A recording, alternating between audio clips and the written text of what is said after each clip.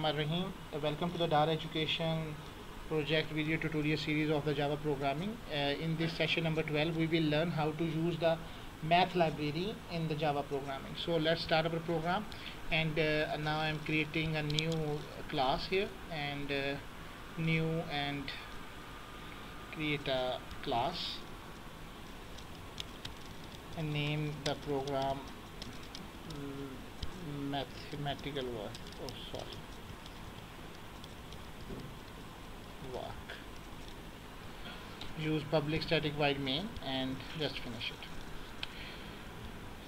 As you know, I'm always writing system.out.println, and when you start a program for the first time, it will take some time. So mathematical works. Okay. So first of all, I am making a program in which I will get some value from the user and then return the sine, cos and tangent from the mathematical work. So first of all, I am creating a scanner. Scanner reads is equal to new scanner system.in.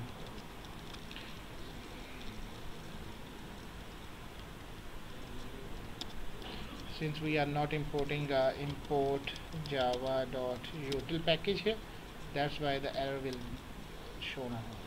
System.out.println print please enter the value,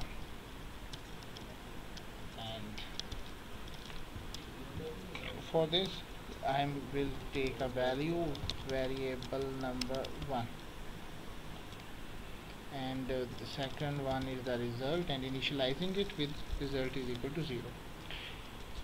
Okay, now I will assign the variable number 1 is equal to reads dot next integer. Now here the program will works to get the sine value. For this thing I will use a math dot sine. When you use a word math, a math dot, then all the mathematical methods like absolute, decrement, floor, minimum, maximum, round, all mathematicals, every kind of method is available in this library. Math.sign here, and in this I will place the variable number 1 and just go for that. Now remember that the value will return from the math will be in the double form. So either we will change result into double, result is equal to 0. It's better because all the kind of values will be returned in the double form, so that's why you will take this value.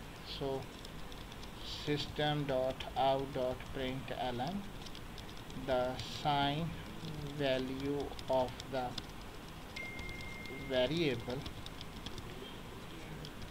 and plus result, and just finish it here and run the program. It was println, cancel println.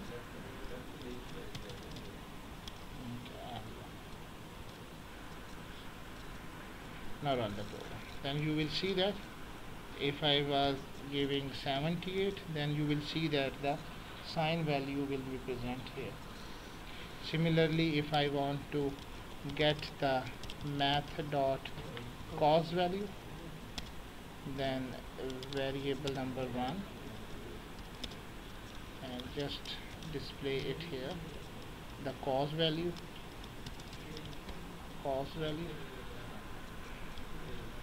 here the value will return.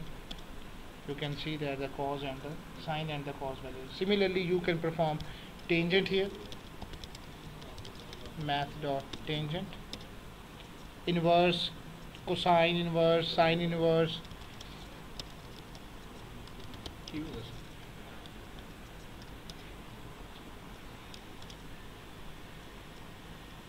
but 10 12. So this is the value here. I will use 65 and you can see all the values are here. So this is the end of the today's program. I hope you can implement all kind of mathematical functions by using this math.class. Thank you very much. Allah.